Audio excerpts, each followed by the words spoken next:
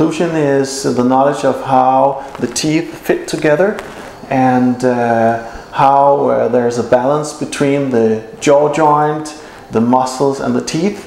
And in 2012 I received the Dorson Academy Award, which means that I have demonstrated knowledge in occlusion. And also I have taken some education in implant dentistry, cosmetic implant dentistry at UCLA in US. And I have also taken education in what we call in dentistry periodontal plastic surgery.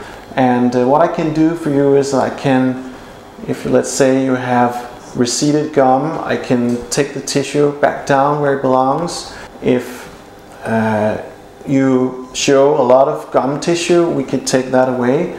So periodontal plastic surgery is how to manipulate with the tissue or the gum in the mouth.